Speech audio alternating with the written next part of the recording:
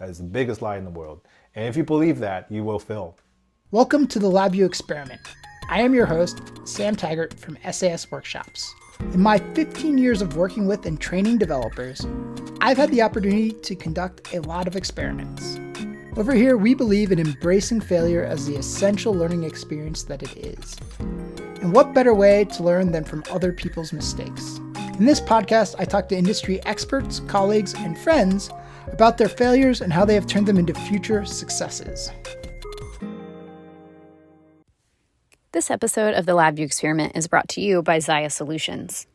So I am here today for this episode with John Wu of TENET Technologies and also NI Parts Direct, which we'll talk about a little bit. John is in Taiwan at the moment. Yeah. And I should mention he was a sponsor of GDEFCON NA, even though he couldn't make it. So we very much appreciate that. Yeah, that was the year of COVID. Yeah. Unfortunately. So why don't you start? You wanted to talk about NI and LabVIEW in the rest of the world, because I feel like our podcast is mostly centered around the United States and Europe, and that's where a lot of our listeners are. Although I think we probably have a fan base in India too. Yeah. There seems to be a very avid Indian community. And then I did an interview with Ram a while ago, and I spoke at virtually at some conference in India, and so I gained a whole bunch of. But there are a lot of LabVIEW users in India.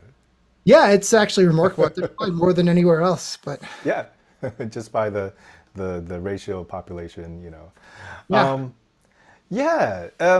I guess I could start with that because honestly, my journey with LabVIEW has been very interesting. I started in we were exposed to it in college, so I went to Tufts University out in Boston or Medford, Massachusetts. Back in the day, this was like 20, 30 years ago. We had this course that used RoboLab. And if you haven't heard of RoboLab, it was a collaboration between Lego, MIT, Tufts, and NI. Is that like a precursor to the Mindstorms thing? Exactly. So if you look it up, it's called Lego RCX, the hardware. So it's kind of like a brick, yellow brick. It was the predecessor of the NXT. So what we had to do, there was a professor out in Tufts, Chris Rogers. He's awesome, and he had us make robot projects based on that Lego kit, and then lo and behold, the software.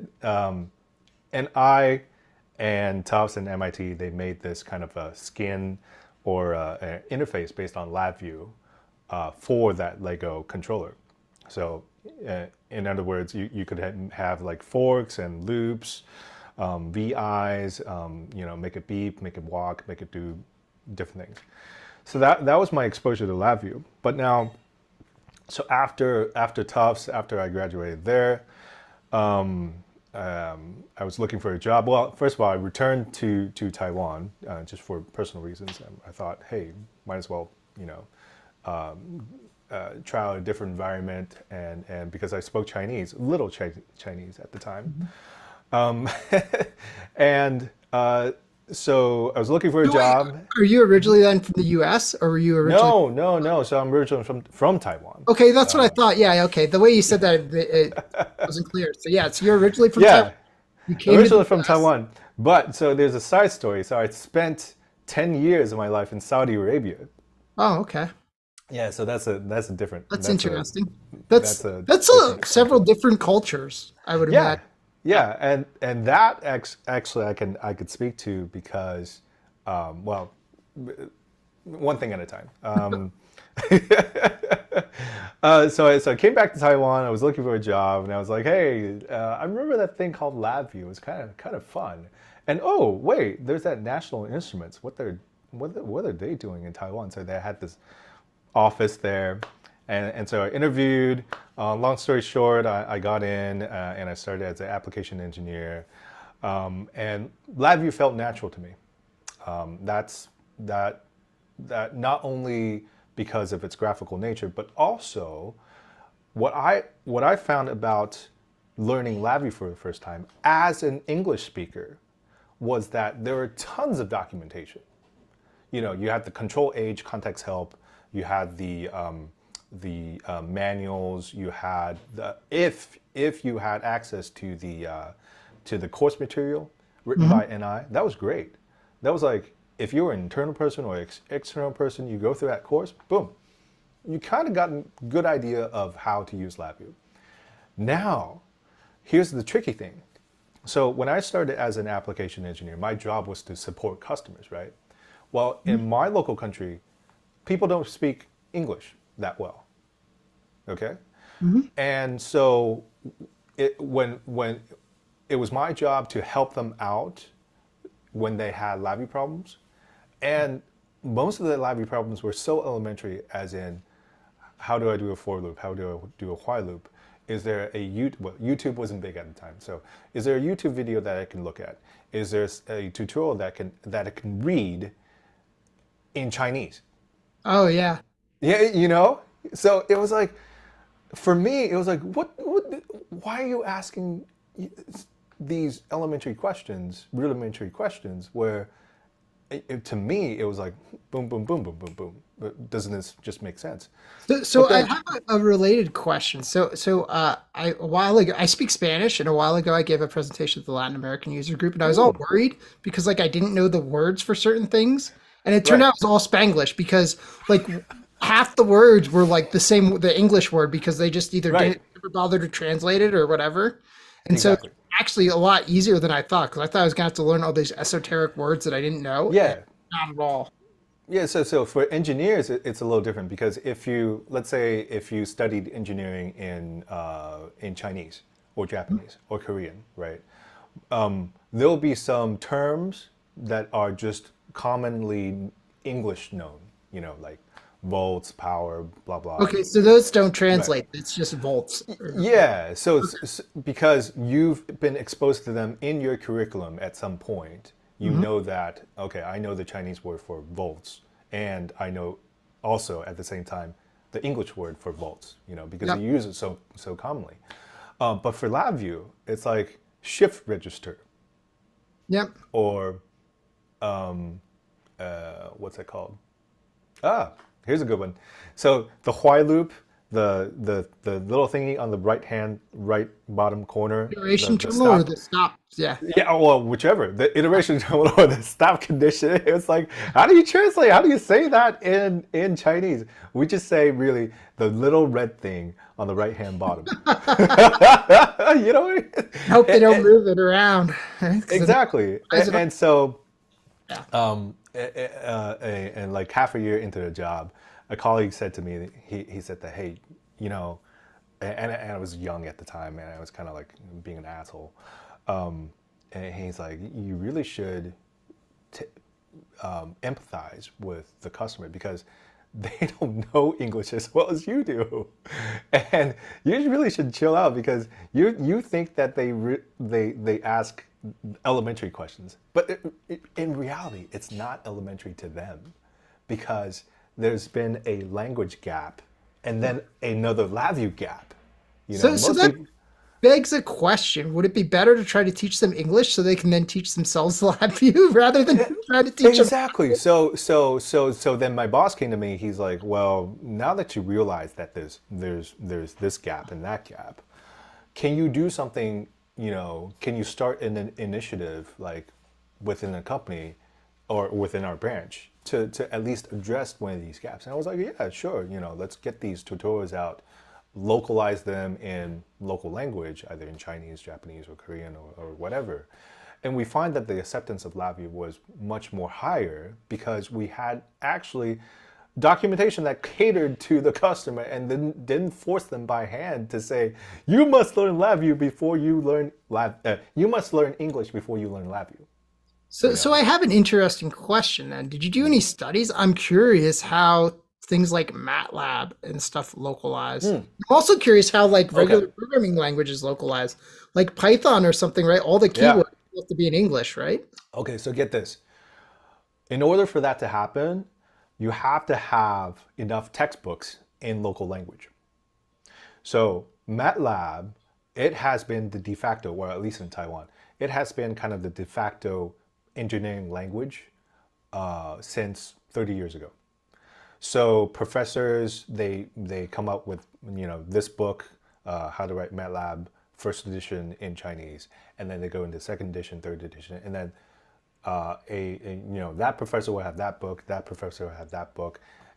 When you have these textbooks, plus people in schools teaching MATLAB, and then plus the company or the distributor behind MATLAB having events, having marketing activities, and so forth. That flywheel just kind of rolls, right? Okay.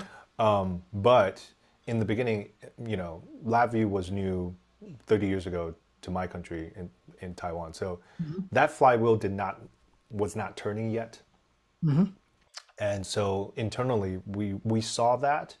And so we said, because our branch, it being a sales branch, we saw that if you wanted to sell more, that flywheel has to kick in. And so we did a lot of academic outreach, saying to this teacher, that professor, saying, hey, would you write this book for us? Would you write that book for us? Would you write that book for us? Would you teach this course in electrical engineering? Would you teach this course based on LabVIEW for that engineering, and so forth?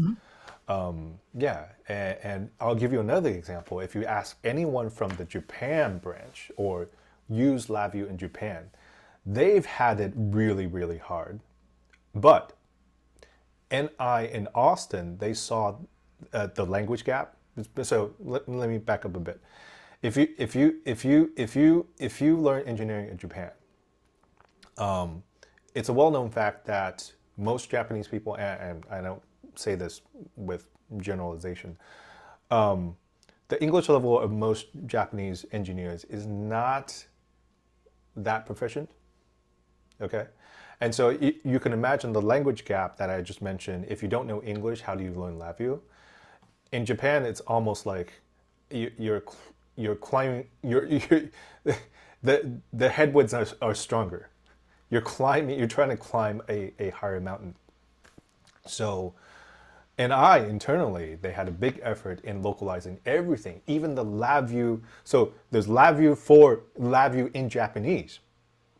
The only localized languages for LabVIEW are Simplified Chinese, Japanese, and I believe I could look it up really quick French, on Google. maybe? Is French? Yeah, French, There's Spanish. a handful. German. Okay. Yeah, but there's only a small handful. Yeah. Exactly. Not over five. Not over five. Yeah. Okay. And so if your country or if your locale was not of one of these 5 local versions of LabVIEW, you're screwed. Yeah. You could only learn through English. Japan was luckily enough one of the locales that NI identified a long time ago to say, hey, we want to get into Japan. So therefore, everything that we have, documentation, interface, everything has to be in Japanese for these people to get it and use it. And so that was the story for Japan. However, for Taiwan, there was simplified Chinese, which is kind of catered to the mainland China.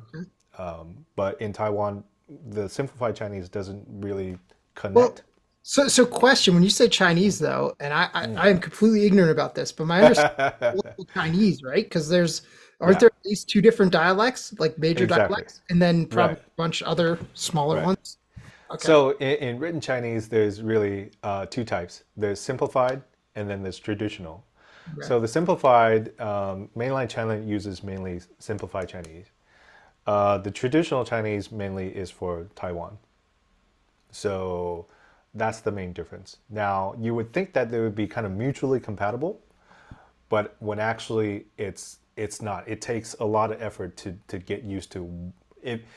If you were born, if you learn traditional as a kid, you'll have to put in a lot of effort to learn simplified, and vice versa.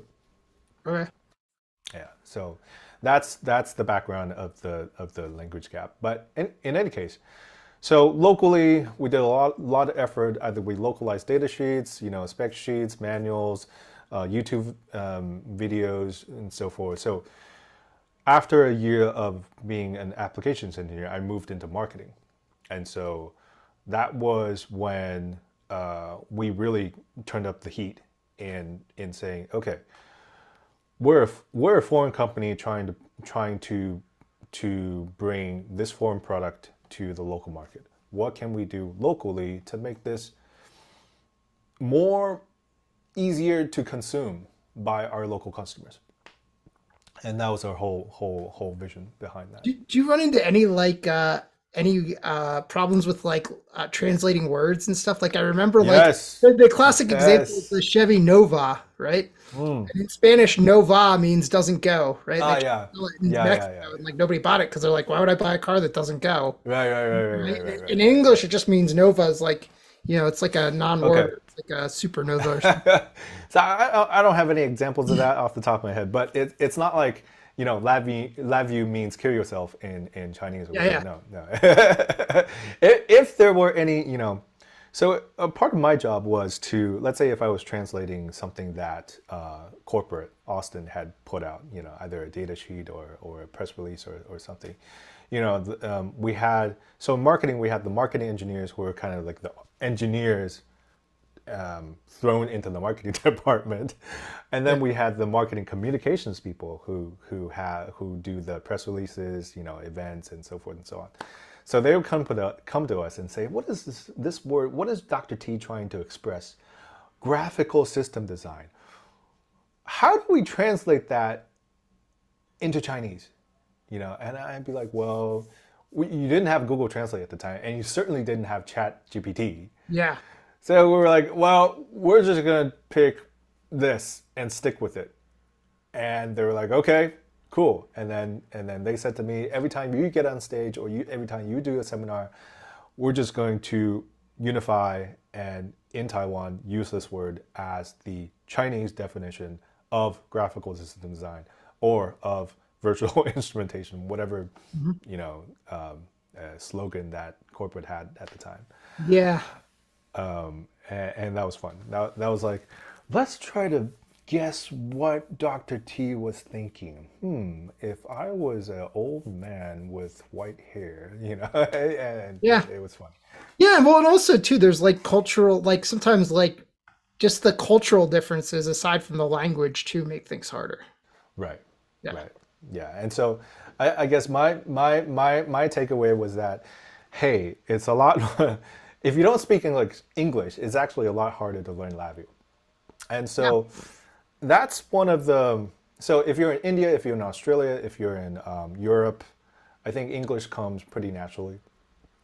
On LinkedIn, and I think I've heard, so I was in Sydney a few weeks ago and I met Nancy, and then she told us about a project, I think kind of like an open source project to it's like a learning LabVIEW Yeah, kit. Steve's forget what it's called. Yeah, I think it has an acronym, but I forget what it is. Something, you get Community Training Initiative. That's it. CT. yeah. You get a Raspberry Pi or something, and then it loads up with LabVIEW. So I think it's great because step one, pick one language, one spoken language, English, which happens to be the biggest the biggest denominator. But I could see that if that initiative takes off and within 5 to 6 years time, they're probably going to have to either local people like me or people in Japan or people in Korea, they join the effort and try to localize it in different languages, or So but, Steve, I talked to Steve recently about that, and that's all open and open source. So in theory, you should be able to do that. yeah. So Yeah, I mean, but it will take energy and effort, but yes. exactly. Yeah, and I don't know Definitely. who's going to put that energy and effort in, but somebody maybe. Yeah, but so here's the thing. I find really so the story doesn't end. It surprised my ass off to know that there are actually LabVIEW experts in Taiwan or in China or in these countries that don't speak English, and I'm puzzled all the time at, okay, how were they able to get across that initial language gap of English Mhm. And then once you get to a point of things just clicking, and you kind of see the matrix, you kind of see through the matrix, and then boom, boom, off they go. They're talking about, QMH, DQMH, active framework, So do those people this and then that. just they don't know English at all, and somehow they still manage to become experts? Yeah, Wow. Yeah, I'm yeah. yeah. So there's like a clone of Sam Taggart in Taiwan. There's like a clone of, these LabVIEW experts in different countries. And it's interesting to me because I see people on LinkedIn, on YouTube, and things like that. There's actually, yeah, believe it or not, you could actually say there's probably like an evil counterpart to you in each individual country. It's kind of like a Disney movie where he like replicated himself. Yeah, and it's like people. So when I went to Sydney, it was really interesting because for GDevCon in ANZ, you had presentations such as, "Hey, this is the framework. Either it's DQMH or some sort of version variation of an in-house test structure, if you will. Like Kurt Friday, he has his Viper and so Yep. forth. Yeah, but when I went to Sydney, I was like, huh, I have heard this story before because there are actually people in Taiwan who, if they're integration houses like system integrators or consultants or what have you, everybody in house has some sort of flavor of their go-to framework. When they get a bid or they get a project, they say, okay, well, this fits it, 90%, boom, and I'll tweak it to make it work, right? And it was very, very interesting to me when I haven't had the chance to go out to Colorado or whatnot, but as long as you're using LabVIEW, you have the same problems. You talk about the same issues, and you talk about the same bugs, and it transcends the gap of spoken language. I was about to ask though, yeah, are there like cultural differences though? Like if you look at two different cultures and the way they write code, do they think slightly differently and do they make different assumptions and then do you find different bugs? Because Uh, that's an you know, interesting study to do. Honestly, that's a really big question. That's a big question. That's a question beyond the scope of my understanding because Yeah. not only is it a cultural difference, it's also a difference in the way software engineering is taught, Oh yeah, right? and the way mathematics is taught too, because I've heard like Exactly. countries teach mathematics very differently than we teach it in the U.S. Yeah, and all I've seen a lot of episodes on podcasts on the LabVIEW experiment, Mhm. where experts are saying, hey, companies in U.S. should really buy into more values of software engineering. Or I think I forget who it was, but somebody said companies should really value software engineering more, or something like that. Why? That's the first question that pops into my mind, right? Like it's easy to Right. say you should value this, but you've got it's almost like yes, they should value it, but you got to sell it, right? So Right. Right. you can't tell them Exactly. what's in it for them. What like you should value math more. Okay, great, but like what? Yeah, so it becomes it's like the way you were taught good manners. Mhm. If let's say you went to a country and it's not good manners to shake hands when you meet someone. Yeah. When you grow up and when you go to different countries, you naturally tend not to shake hands. But if you go to Australia or US or the Your West, it's kind of you rude. shake hands, and people are like, hey, how are you? And then you're like, Or you go to Latin America or at Italy where like you greet people by kissing them on the cheek or something. right. American, like, Yeah, well, yeah. Well, another great cultural thing when I spent some time in Mexico in college and when I went down there, they explained to me that like in Mexico, if somebody asks you a question, you don't have an answer, it's like considered rude.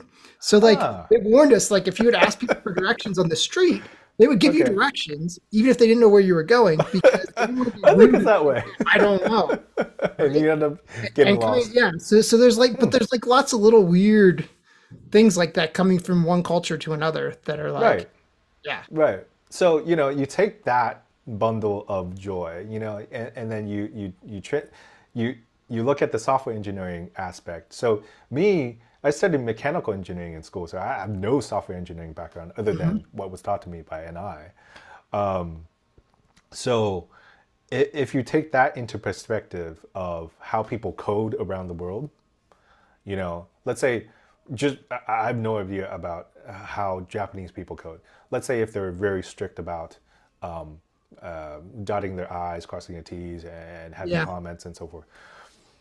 Maybe if you sat down and did a code review with a Japanese LabVIEW engineer, and they were like, all their code is really neat, but you know, all their documentation is kind of tucked away in some Word document or HTML or something. But then if you travel to the other side of the world, let's say if you sat down with an engineer from, I don't know, Mexico, and asked them, hey, why did you write this code? Well, they really don't know, but then, you know, they have to follow the comment you just made. I'll make up. Well, I can envision some cultures where, like, right, comments are considered like pedantic, like, you know, like, you know, everybody just knows this, so I don't want to say it because then they'll think, you know, they'll think I'm stupid. You know, why am I being redundant? Or vice versa, why am I taking up space with this comment? Yeah, no, I totally could see cultural values affecting that a lot. So that's an interesting thing to think about. Yeah. So, you know, that's one thing I suggest, actually, if you travel, now that COVID's been lifted, if you travel to different parts of the world, let's say you get invited to a LabVIEW conference in Korea or whatever, it'd be interesting to sit down with a LabVIEW developer and look at their code and see how they do it in Korea. You know, although the platform there's a common platform of LabVIEW, but they might use it a little differently, and it's interesting to see.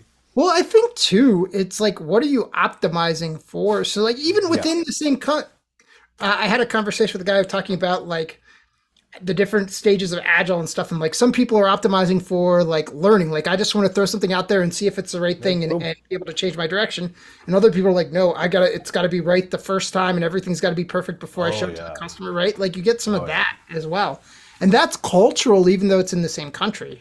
Yeah. I think historically, my experience with, and this isn't to bash on software engineering in Taiwan. I think. Oh, so this is another issue.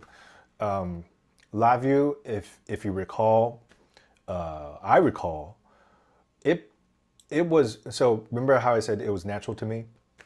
So the kind of the learning curve was really short and accelerated. But it's also because of that. You know, now, like, you have awesome content on software engineering, on best practices in LabVIEW.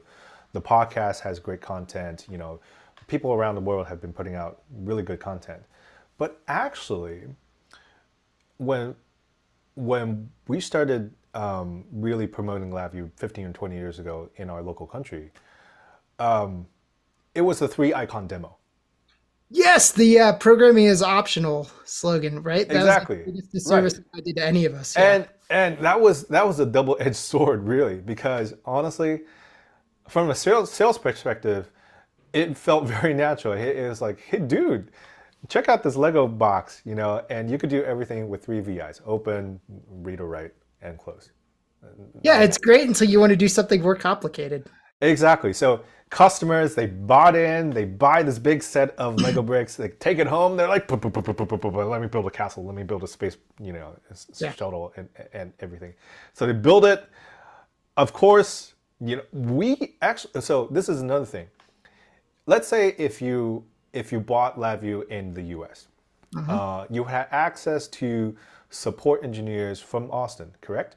And if those first-line engineers, if they didn't know the answer to your question, they had the access to second-line engineers, which were like R&D people. And then the R&D people, actually, they had access to, you know, probably like the chief developer or the chief engineer. And that was that was actually, you know, the benefit of, another benefit of buying LabVIEW as an English speaker. Now, out in the branch, if you were in NI China, NI Taiwan, NI Japan, NI Korea. So us being the first line sellers or the first line support people, if the customer had a question and we could not solve it or we could not address it, we had to file it was kind of like a ticket. And so somebody at corporate would escalate. If the first line people in Austin couldn't take care of it, they would go to the second line, and then the second line and the third line. So when customers bought in on LabVIEW, and then when they go back and they try to make this big space shuttle application, things would fall apart inevitably, right? Yeah. But us out in the branches, we were not educated enough to see that things would fall apart.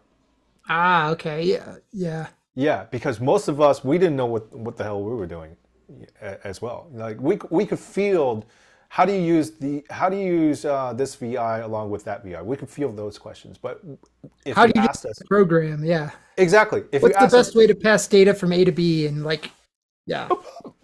unless you were like if you studied LabVIEW in your spare time and you really wanted to climb the ranks, which by the way, we did not have software engineering positions within NI. It was just like either you were sales or marketing, and that's it. Yeah. So then it became there was this one story where we had to rescue a application that was a high profile. The end customer was Apple. They were pissed, and then they wanted to firebomb everybody, like the contract manufacturers. They wanted to firebomb NI. They wanted to firebomb NI Taiwan. It was a big political mess, all based on code that was not rugged. Yep. And later on, out in our branch, they opened up positions for system engineers. Yep. Okay. Yeah. Yeah. Yeah. So actually, in 2010, I left NI for a while to do a kind of a small consultancy, LabVIEW consultancy. It was like a self-employed gig. And I did that for about 2 or 3 years. And then they had the system engineering job position. And then they're like, dude, this application is falling apart. Would you like to join back NI? And I was like, okay, well, my wife is having a kid. I need a more stable source of income. So then I joined back. But yeah, like with all respect due to LabVIEW, if you don't handle it correctly, there are going to be firebombs waiting. Well, like the biggest common mistake I see, I think, is a company like they're starting out, they're doing R&D, they hire some guy who's an engineer, doesn't know software engineering. They hand him LabVIEW and a few things and say, here, do some prototype testing, right? And he tests the prototype, and all you're doing is taking a few measurements. Okay, it's all good. And they're like, great, this thing's awesome. Let's manufacture 1,000 a day in our factory, and let's spread it around 5 factories, and you build the tester because you know how to test this thing. Yeah. Expert, because we sent you to one LabVIEW course, right? Exactly. Like managing that big giant thing, it's a different skill set. It reminds me, there's a book, like What Got You Here Won't Get You There. Won't get you there. Right? Yep. So like all the skills that made you successful in an R&D environment are 100% different from the skills that, and I even struggle with this because I do a lot of R&D type projects and I'm all about being agile and stuff. But if you're doing the agile thing in an R&D environment and you break something, it's generally not a big deal, right? But you do that in a production line environment, the production line goes down and they miss their delivery to Apple or whoever, right? Yeah. Or you're doing like destructive testing where you're testing the samples, but they actually you destroy them in the process of testing them. Right. That's a whole different ball game. Yeah. I mean, so in the context of LabVIEW, I think it's easy to go from 0 to 1 in LabVIEW for anything. You slop some code together and there you have it. But to go from 1 to 100 or even 100 to 1,000, that takes knowledge beyond LabVIEW. That takes software engineering skills, that takes architecture, that takes a good planning. Either you use Agile or some sort of way of mitigating changes and risk. Yeah, well, I think that even takes it beyond software though too, to the point of like integrating with the business too, right? Yeah, Like making sure exactly. that Business what you're goals. doing actually solves a real business problem too. It's not just like, oh, I'm Exactly. writing a bunch of software, right? I'm Exactly. using the software as a tool to solve a business problem, I think is a Right. much higher level of thinking. Yeah. Yeah. Yeah. And so, like 90% of the customers who, let's say if you ran a LabVIEW shop, and you have bids from SpaceX, Tesla, and all these customers, right? 90% of the customers, like you do a demo for them, you do a prototype for them, and they're like, okay, good. We'll come back to you in probably a year or two. Let's kick off a longer term project because they need time to review it. There's some customers actually out there who, when they see a prototype, and the next day they say, I want 1,000 of They're these. like, great, it works. Yeah. Exactly.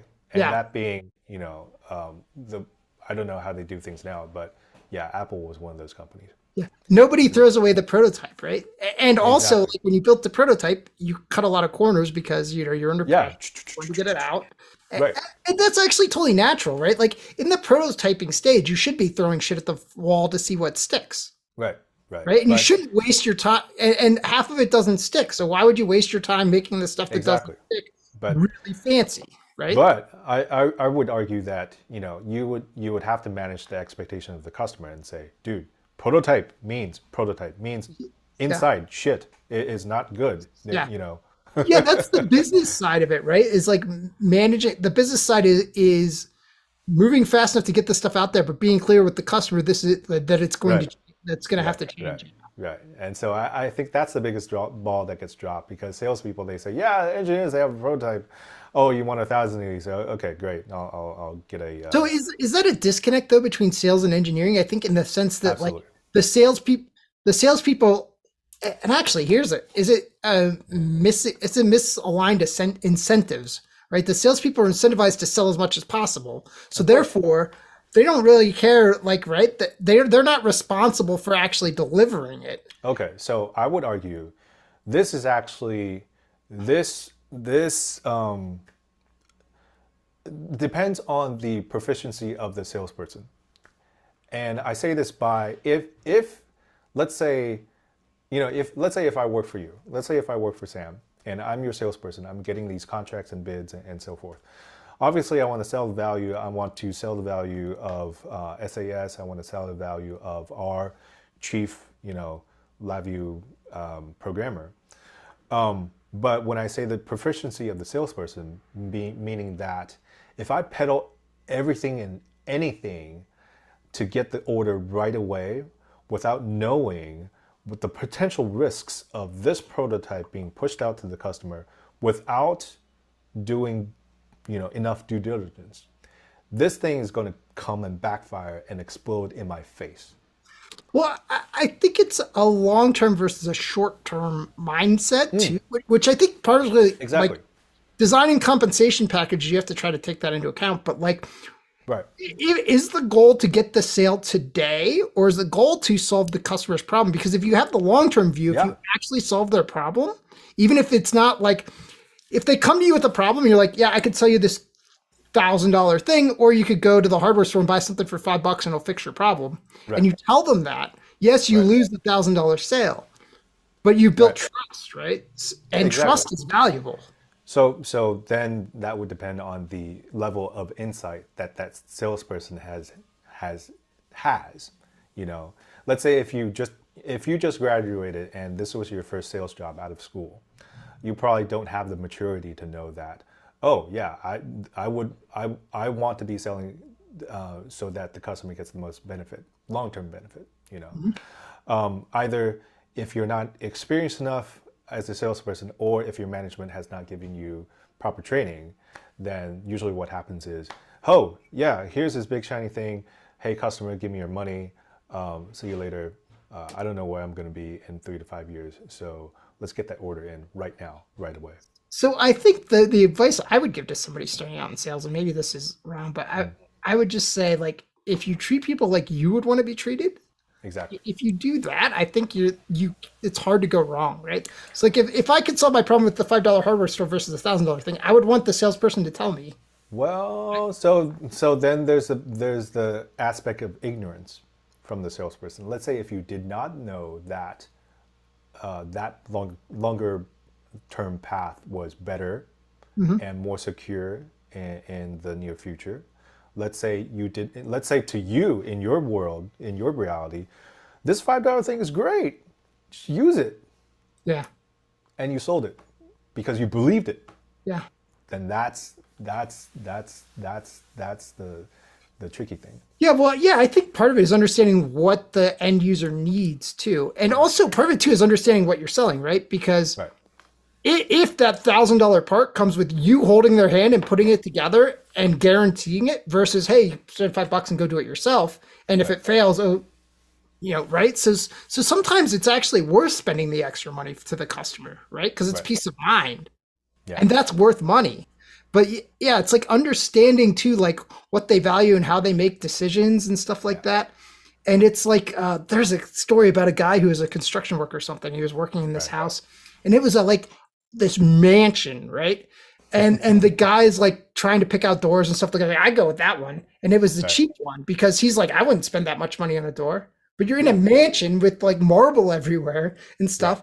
That guy's gonna buy the nice fancy door, right? So, so So one, yeah. yeah, one thing that comes to my mind after you said that is one of my mentors, one of my teachers, who when I was first starting out in marketing and sales, the word value is very contextual. Oh yeah, it's 100% subjective. What's valuable to me is not valuable to somebody else. Exactly, exactly. So, you know, we for the what we were talking about, what does the customer value? You know, whether they see important or not important. Different people will have different reads on that, Yeah. and that's the whole human side of sales and marketing, right?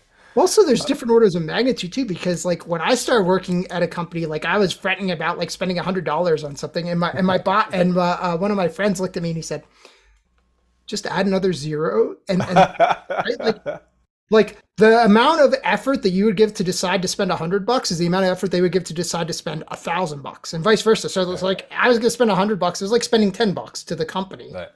right? Yeah. And part of that too is like in those contexts is recognizing your value, right? Like if you're billing a couple $100 an hour to the company, like a $50 expense report should not be a big deal, right? Because Exactly. like, you buy something for $50, but it saves you an hour of work, like the company's making out pretty ridiculous. So like, Yeah. yeah. Looking to accelerate your projects while ensuring future flexibility? Zaya Solutions' team of LabVIEW architects can help you realize your goals, from initial R&D prototyping through full-scale mission-critical deployments. With our extensive experience in test automation and systems integration, whether it's an active framework program or a real-time distributed system, we'll get you up and running faster than ever. Learn more and check out some of our innovative open source utilities for the LabVIEW community at zayasolutions.com. That's ZYAH solutions.com. So see, that's a good segue into a topic that I had in mind was, either it's sales skills for engineers or marketing skills for engineers. Honestly, so there's a joke that rolls around that says, uh, engineers can build the best things, rockets, spaceships, instruments, what have you. But then when they start to build a company or start a business, that's a whole different can of worms. The biggest fallacy, and you guys might talk about this in your unconference or in I think you have something coming up in December where you're Yep. talking about the business aspects. So here's my biggest takeaway of my life. Like number one fallacy from engineers, or the biggest lie in the engineering world is that if you build something, people will buy it. If you build it, they will come, right? Like the field. Do you know the Field of Dreams movie? Does that ring a Yep. bell? Yeah, Yep. exactly. If you build it, they will come. No, No, F it's not that. work that. No. Anybody who thinks that and buys into that, and if you start a company by yourself or with founders or with whatever, that is the biggest lie in the world. And if you believe that, you will fail. You will fail. Yeah, no. When you started, I knew where you were going because yeah, I've Yeah. had a conversation with many people. And And I I think that is learned, the number one biggest thing. yeah, Yeah. I learned this the hard way. I learned this the hard way. You know, you can pour your heart and soul out into building a product, either it's software or hardware. But honestly, businesses exist to serve the customer. Because if you don't serve the customer, you cannot exchange value. You cannot exchange Yep. money, right? So I get flack about this comment all the time. And how can you say that? You know, we're craftsmen. We make the best watches. You know, we use the best agile methodology. We Great use products fail all the time. Betamax yeah, versus VHS, with the Blu-ray versus HD DVD. There's so right, many cases of the better product yeah, losing. Yeah. exactly. You know, and it's interesting because within the water cooler conversation, if you hear two engineers kind of debate, hey, which is better, active framework, QMH, or blah blah blah blah blah, and it's like, Which one does a better job of solving the customer's problem? yeah, exactly. Like, And which one's more appropriate for that particular problem that you're solving too? and it annoys me so much because in those conversations, nobody is actually representing the customer and saying, well, I think QMH should be more preferable because their application is just a bunch of, kind of trigger this, trigger that, trigger this, trigger that. you know, all these engineering discussions end up with no context of the customer's best interests in mind. Yeah. It's like, No, hey, there's zero context. You know what I would love, and I've said this before, I would love somebody to get up at a presentation at a conference and say, here's this great idea I had, and here's where it works, and here's where you should never use it. right, Nobody ever says that part of it, right? Nobody ever right, acknowledges that, like, there's a time and a place for this, and if you don't have this problem, like, it solves a specific problem that your customer may have. If you don't have that problem, don't use this. exactly. Yeah. So that's the biggest fallacy, and whether you're starting out, it doesn't matter if you're getting into if you open a bakery shop, if you drive an Uber, if you do any sort of business, if you do not keep the customer's interests in mind, Yep. you will not make money. Well, it's also it's actually two parts. So one is focusing on solving the customer's problem. The second one is actually telling people what you do, right? Because a lot of Exactly. engineers like, I don't need to market. I do a really good job. People should just know, Okay. right? That doesn't happen, right? You still got to communicate that. Right. So my biggest takeaway was the biggest lie in the engineering world: if you build it, they will come. That's the biggest lie. So part two of that, the corollary of that, my second takeaway is another mentor had said to me, and there's a big takeaway. There was like a sledgehammer that hit me on the head. Don't sell the solution, sell the problem. Ooh, Simmer, take that in. yeah. Let it simmer for a bit. Don't sell the solution, sell the problem. Now, what I mean by that is, and this hit me really big. As engineers, we're really excited about selling the solution. Hey, dude, I've got this, Swiss Army knife. I've got this iPhone. It's great for this. It's great for that. Blah blah blah blah blah blah blah blah. But what I mean by selling the problem is that let's first expose how painful this problem is to the customer first.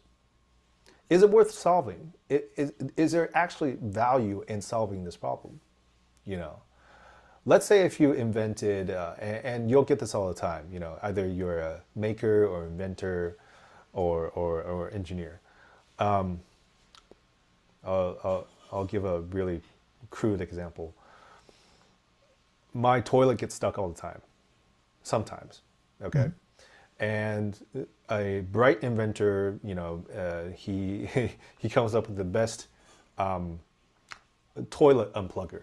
Okay. Or, Yeah. it's like building a better mousetrap. It's like, yes, I have a mouse problem, but there's something called a mousetrap that already solves this problem. Now, if you build a better mousetrap, is it worth more? Am I constantly bugged by these mice that. Yeah, are you wishing you had a better mousetrap, right? You know, or the context might be, actually, no, I don't get that many mice, and And it what I'm doesn't doing really. is working. Yeah. Right. And, you know, sometimes they'll come and visit me and they'll say, hi, I'm a mouse, you know, gnaw on my table for a bit and then go on their merry way. So to me, you're better mouse catcher. Yeah. It doesn't, like, you could give it to me for free and probably won't even use it. Yeah. So first of all, I love this because it goes back to your first point. When you're focusing on the problem, you're more focused on the customer. When you're focusing on the solution, you're focused on you. Exactly. And I have to admit, I just completely blew this, and I had this aha moment. So I'm trying to sell this CI/CD course, and I think CI/CD is awesome. And I think it's the best thing. But everybody's like, you haven't done a good enough a job of selling it. So I went and I sold the solution. I wrote a blog post saying, these are the benefit. This is the case for CI/CD, right? Dude. A better way to do it would be say, you know, is the problem that it takes too long for you to learn stuff about what your customers want because it takes too long to build and it's too error prone and all this stuff. Exactly. What if you solve that problem? Exactly. And instead what I did was I said, here's CI/CD and here's why you should use it, right? Which is a totally like, it still talks about the same stuff, but the focus is different. The focus is on the solution instead of the problem. Exactly. So, and I always see like so much technology is a solution in search of a problem. And I don't know where you fall in the whole AI debate, but I feel like all the hype about AI now is a solution in search of a problem. Like there are some problems that it solves, but it's always focused on the solution. Oh, AI is so wonderful. AI is so... Well, what problem does it solve, right? So let me tell you, the biggest offender of this was actually NI. So remember how, let's say, Compact Rio came out, or let's say if a PXI something came out, or let's say a piece of hardware that came out. Guess what? In Austin, they don't really know who the benefactor of this thing was. Like in the case of Compact Rio, you know why it didn't really sell well or as well as it should? It was a brainchild of Dr. T who said, hey, why don't we put stick an FPGA in a PLC that was rugged, you know? And perhaps they may have had customers in Austin who needed this ultra rugged thing with ultra, you know, computing power. Yep. But that was like a Ferrari of PLCs. Like, who are you going to sell this to? Yeah, no, all the PLC people hated it because it's like it's super expensive and exactly. And the problem's already been solved for most things. Exactly. So then it becomes, you know, in our position where we're selling this out in the branch, then people are like, why would I buy a $5,000 Compact Rio when I could do things with $100 or $500? Well, I've walked into many situations where the person had talked to the NI salesperson first and bought a bunch of C-Rios, and I'm like, you could just do this with a PLC. Exactly. Like, why are you buying a C-Rio? Oh, but you could use LabVIEW with it. There is some value to that, but not that much value. Yeah. Right. Exactly. So it's, you know, but this was Dr. T's company. He could do whatever the F he wanted. So, you know, and a lot of times, so when you get to those end of week conferences, keynotes, and so forth, they bring out the latest and best solutions, but they don't talk about what problems it solves. They talk about the prospect. You know, you could do this, you could do that with it, but they don't really actually define the problem that it solves.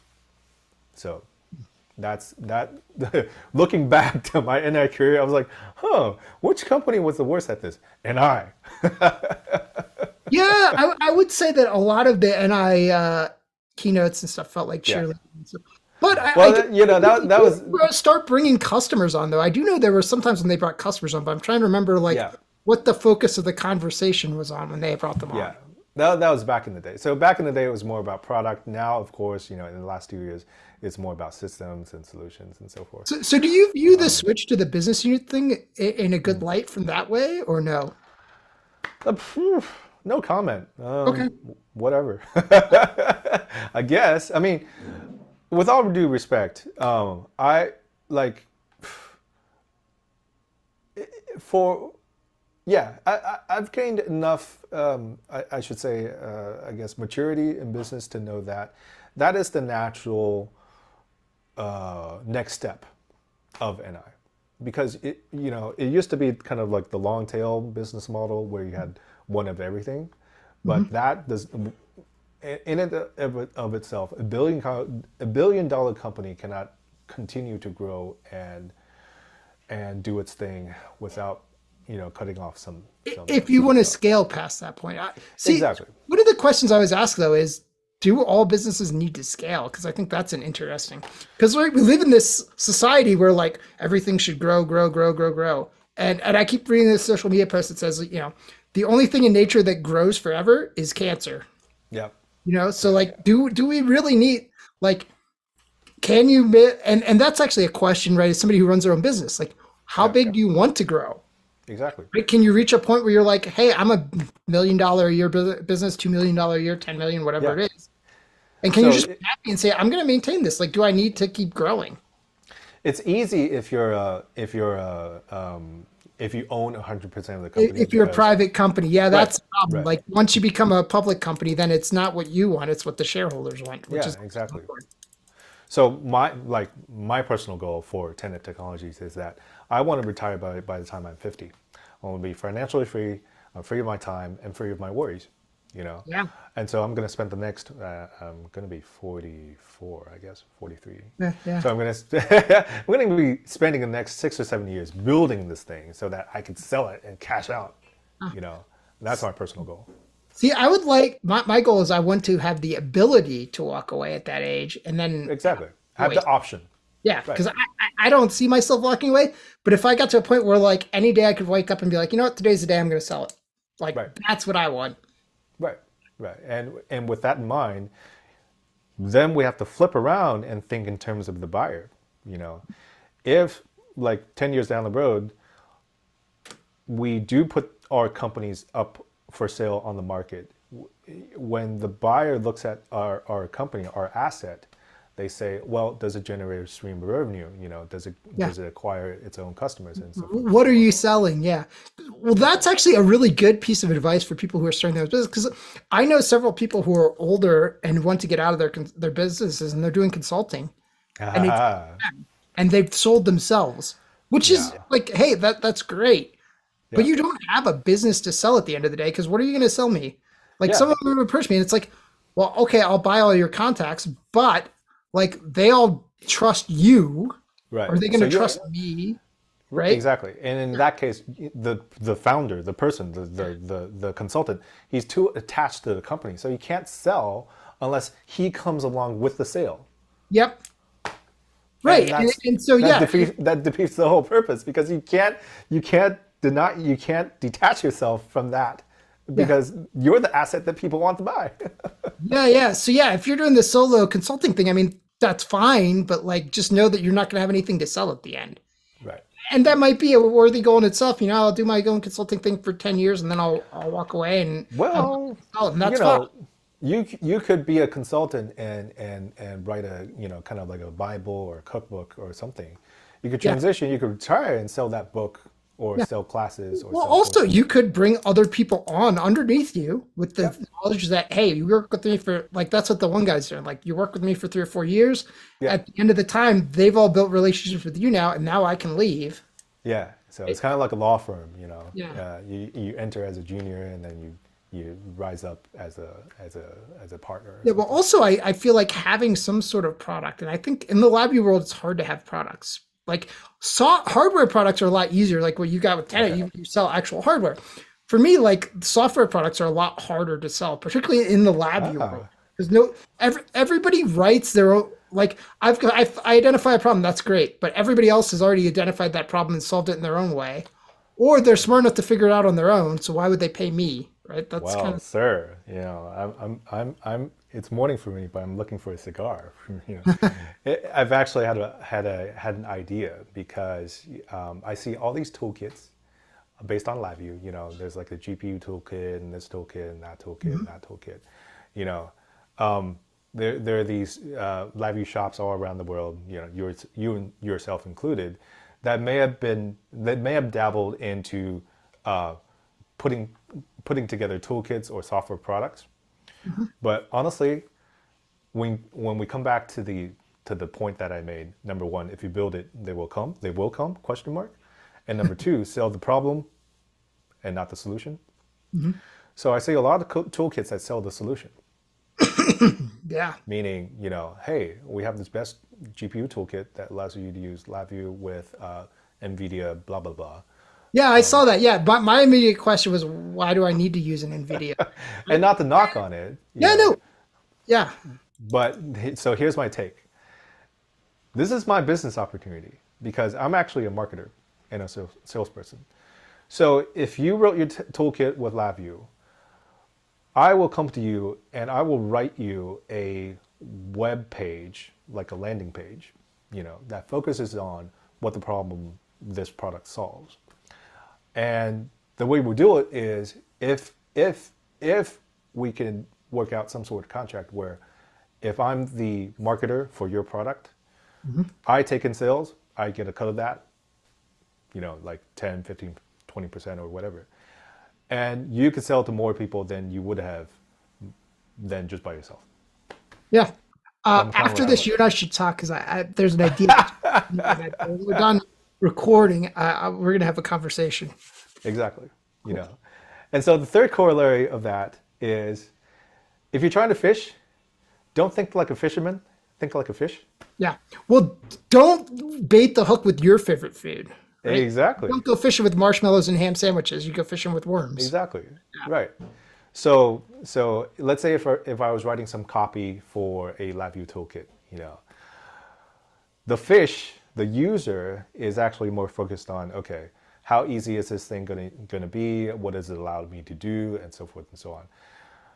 What not to do is I don't want to go into the speeds and feeds and the bells and whistles of what every feature this thing can do. I want to highlight which headaches this thing solves, which problem this thing solves, how much your life will be better with this toolkit, And then if you're interested, leave your contact info, and then we'll have somebody who'll reach out to you. And that's so. If you go on really shamefully, the website that I have for TENET Technologies is really crude. It's like.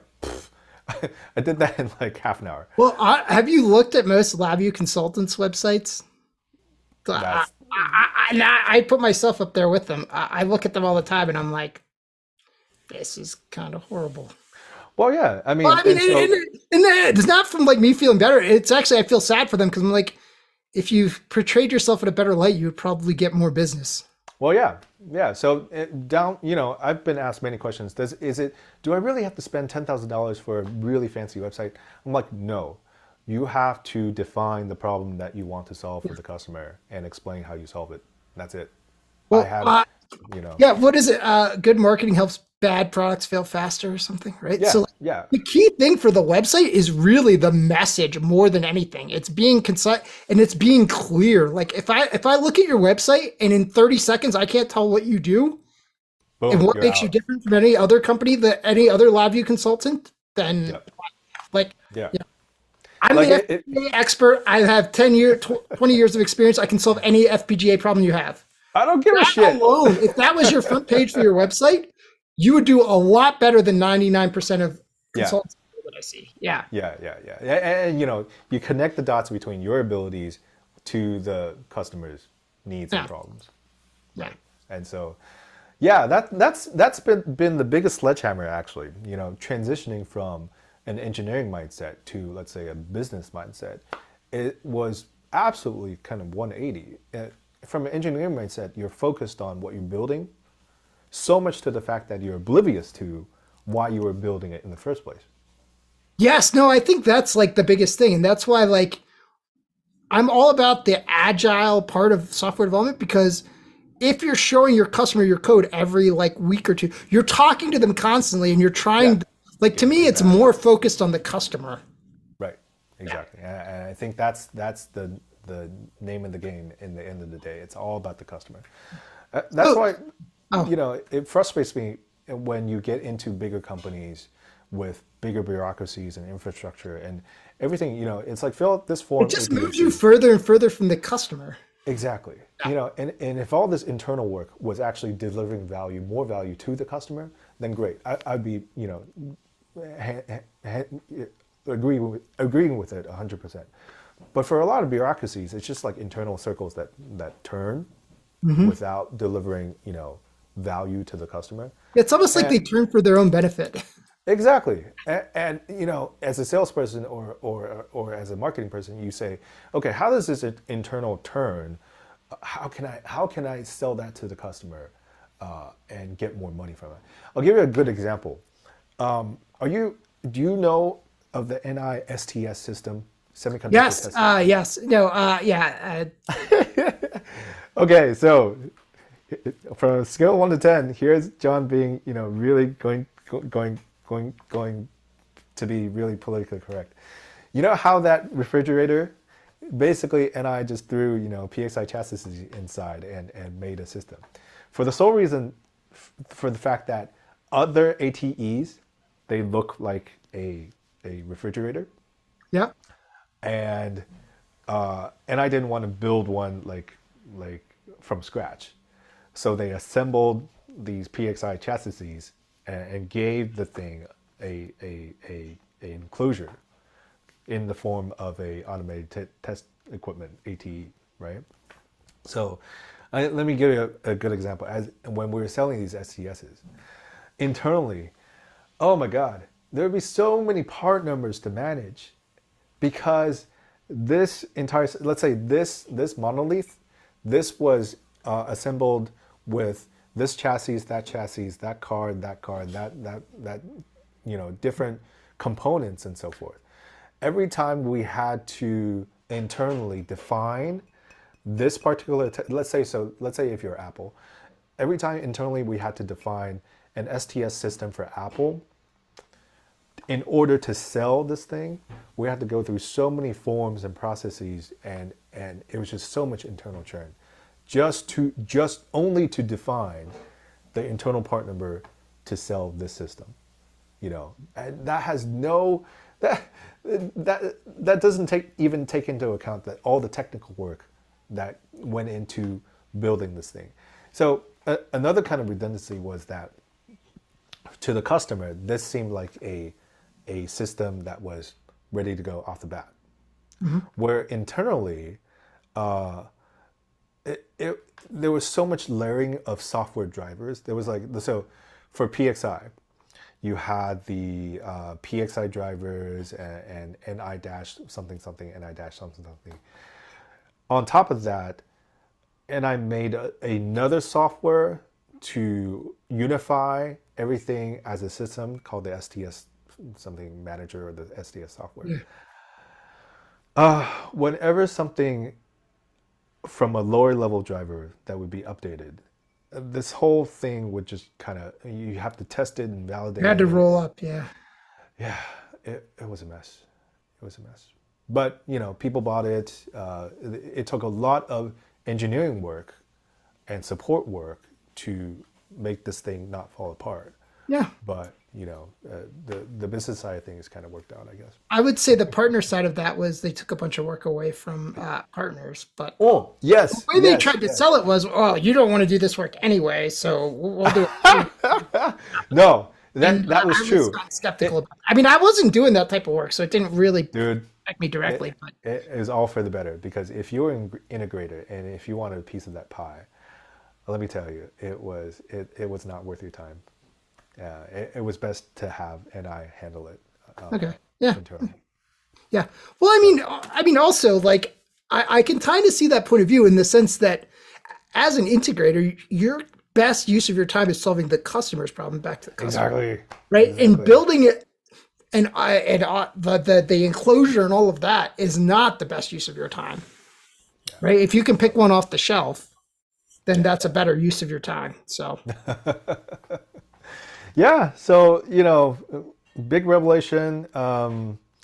It's funny because when I go on customer visits and let's say if a partner was with me or my colleague was with me, the style of which I do presentations or communicate with the customer is very different from 5 years ago or 10 years ago. Now I don't do any demos anymore. None. None. I actually, if I sit down with the customer, previously it'll be like, okay, I open my laptop, hey, look at all this cool stuff, blah, blah, blah, blah, blah, blah, blah. I can do this, I can do that, I can do this, I can do that. Nowadays, I just start with one sentence. Hi, I'm John Wu from TENET Technologies. We do, motion control for LabVIEW, plus a few bunch of other things.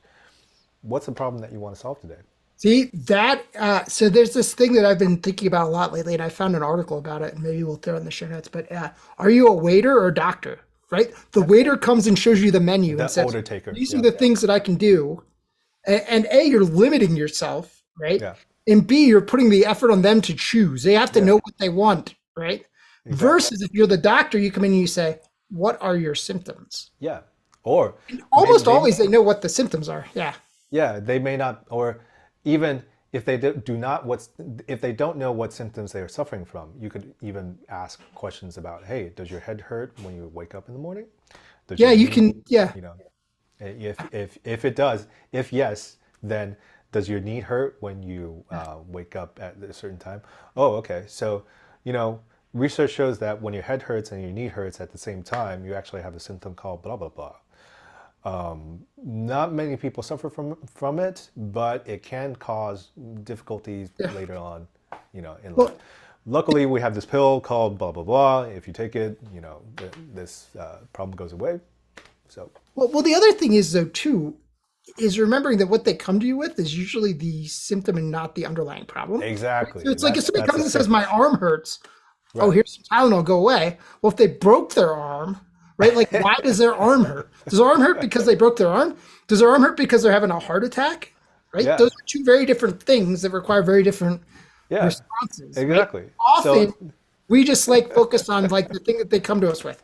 Oh, you have this problem. I know how to fix that. Exactly. Well, no, what's causing that? So my partners accuse me of being so lazy. We go through all this trouble to arrange for a visit, and we get on a train, and we book the time with the customer, and they're like, you walk in, you don't talk about our stuff at all. I'm like, dude, that's the point. Because nobody cares about your stuff. They only care about their own problems. Yep. Yeah, well, that also builds trust, right? Because nobody, so a business coach I used to talk to a lot, nobody wants to be sold anything, but everybody wants to buy something. Exactly. So right? I'm not a seller. I just help you buy. You're giving them the control, yeah. Yeah. I gather information for you to make the best buying decision that you can make. No, I think that's great. So I could talk a lot longer. Do you want to say an elevator pitch really quickly about TENET Technologies and maybe your Sure. Yeah, one sentence, one liner, TENET Technologies, we're based in Taiwan. NI used to make motion controllers for LabVIEW, but they don't anymore. So TENET Technologies, we have a product that is a motion controller 100% compatible with LabVIEW. Compared to other generic motion controllers, we guarantee compatibility with LabVIEW. We have a good API, and that saves you time and money, so because you don't have to do extra debugging or troubleshooting, or you don't have to get bounced around by support engineers from NI and these third parties, because we all know that's the vendor limbo. The end the cycle of getting bounced around. You don't want that. And so that's our elevator pitch. You can go on our website, tenet-motion.com. If your system needs to move a sensor around, or if it needs to move a DUT, a device under test around, something having to do with the physical world, check us out. Cool. And then you also have the NI Parts Direct, so that's a side project. So during the pandemic, people were asking me, hey, do you have this DAC board? Do you have that DAC board? I'm like, dude, I don't sell NI hardware, but I know of some people who might have them. So we actually started out, this actually was with Kurt Friday in Australia. Okay, yeah. So we have a LinkedIn group called NI Trading Post. Yep. And you might be in it. I think it's private for right now, but we might make it public. The initial thought was for people, if you had NI hardware just sitting around doing nothing, you could put it up there for people to borrow, and you could be the loaner. That was the original deal because it was kind of trying to make a shared pool of resources, of hardware resources, kind of like a library. Well, the logistics of that, however goodwill it was, you can imagine if I put a $5 screwdriver up for loan, and if I don't get it back, that's not going to matter too much. If I put up a 5,000 PXI system up for loan and I don't get it back from a random person on the internet, that's going to cause problems. So it eventually evolved into kind of like a buy-sell trade forum. I was kind of getting people, like, if you have a DAC board gathering dust in your house, put it up for sale on this forum, but there wasn't too much traction. But then on the flip side, people actually started DMing me and messaging me, "Hey, dude, do you have this? Do you have that? Do you have this? Do you have that?" I'm like, I know, but I know somebody who does. So it became kind of rolled into a parts finding service. And NI Parts Direct is kind of an extension of that, where we stock some of the more popular items, like DAC boards, USB stuff, GPIB, some PXI, and so forth. But yeah, like how TENET started out, because NI cut off motion, and has been cutting off a lot of things in their portfolio. Exactly. If you have test systems based on those things and they don't give you a good migration path, they don't have a good solution, for you to follow up on. As opposed to going on eBay or Taobao and getting a rock in your mailbox, you don't know how well these vendors can be trusted. You might as well, go on nipartsdirect.com or message me and say, "Hey, do you have this thing and do you have that thing?" Because we test everything that we ship beforehand to make sure that it's okay and well and good. That might sound simple, but it's actually quite nuanced because of how NI products are structured. It's not like there's a power button here and you just press on, you see a light, okay, good, ship. No. Because for every board, you have to install this driver and that driver. You have to make sure, there's a proper connector, proper connection, because it's a component, right? It's not just a toaster or a TV that you could just press on and say, "Yay, it works." So that's kind of the elevator pitch for that. Cool. Yeah. All right. Well, thank you very much. Thank you, Sam. And I hope to see more episodes from other people on the podcast. And also, you got this unconference. Is that the same thing as the one in December about business, or those? Yeah, the on-conference is the LabVIEW Consultants thing, but I would love to see us do more on-conferences, because I think it's a great idea where you bring your problems and your ideas and things that you want to talk about, as opposed to going to a conference where basically you're just fed whatever the people who are presenting want to talk about. It's more interactive. So, mark my words. If you build it, they will not come. Number 2, sell the solution, sell the problem, not the solution. And number 3, if you want to fish, think like a fish, not like a fisherman. Great. Awesome. Those are the key takeaways. All right. Thank you. That's it for today's episode of the LabVIEW Experiment. Thanks for listening. If you have any comments or questions, head over to thelabviewexperiment.com and drop me a note. And don't forget to subscribe to the podcast and follow us on Twitter and Instagram @TheLVExperiment.